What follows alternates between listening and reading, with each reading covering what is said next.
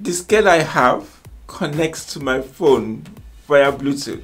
So I stood on the scale about 2 days ago, and then a message came up on my phone saying, "Hey, Ayodele, is that you?"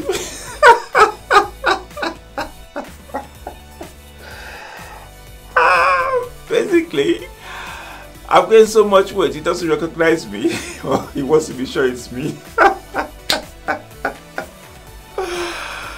It wasn't funny at the time.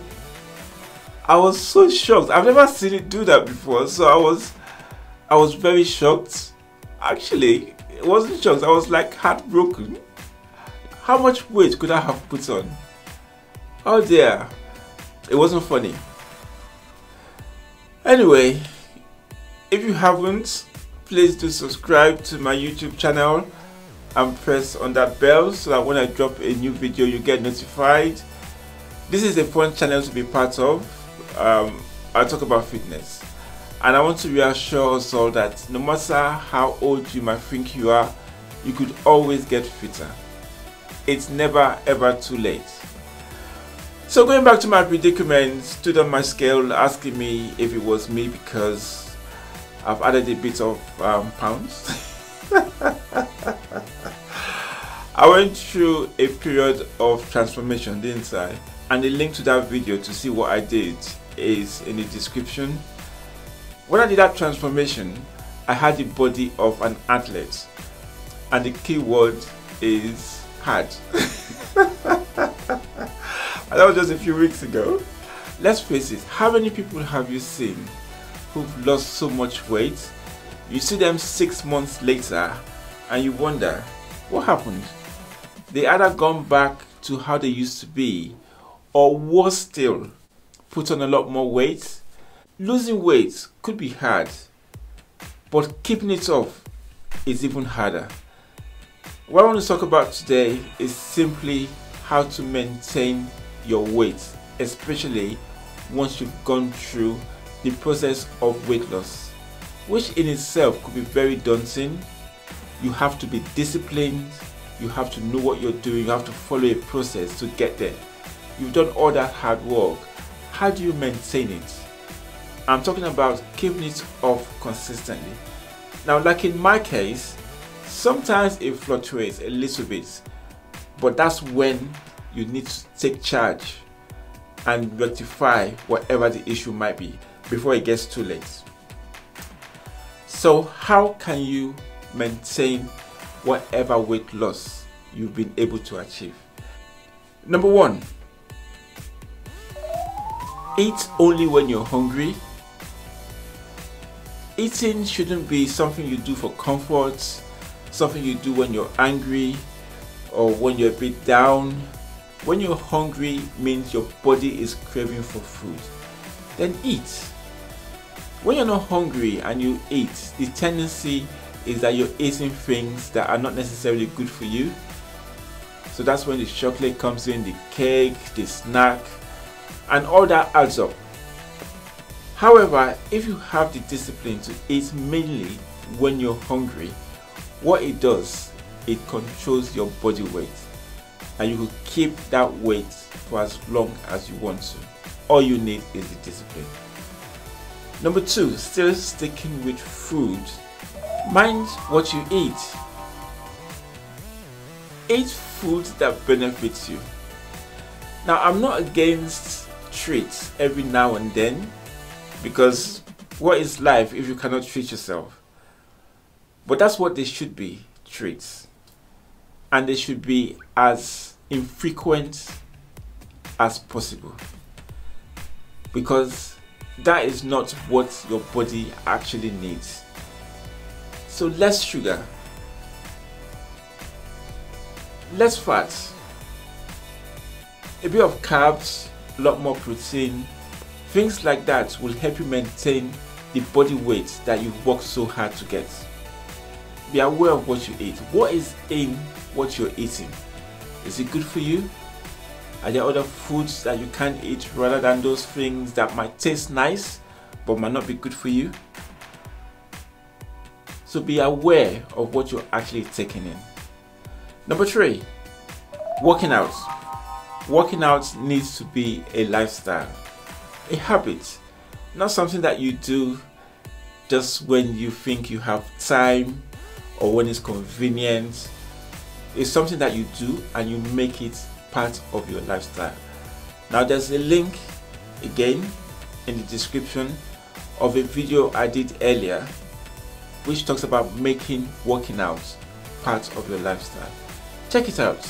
I'll give you an instance. Just today I overate. I knew I was eating a bit too much. This evening I thought, you know what, I've done a bit of eating. Let me balance this out, so I went for a second run. And I could only do that because fitness or working out has become a lifestyle.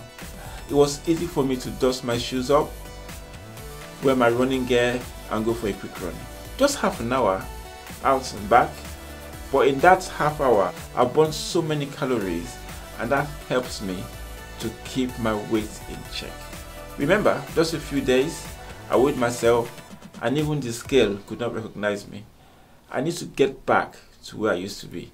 So when I overate, I balance that out by going for a quick run. So make working out a lifestyle. Number 4, find a support group, a network group that will help you to stay in check. And when I say support group, I'm not talking about the group where you sit down and they go, so Ayodele, tell us what's on your mind.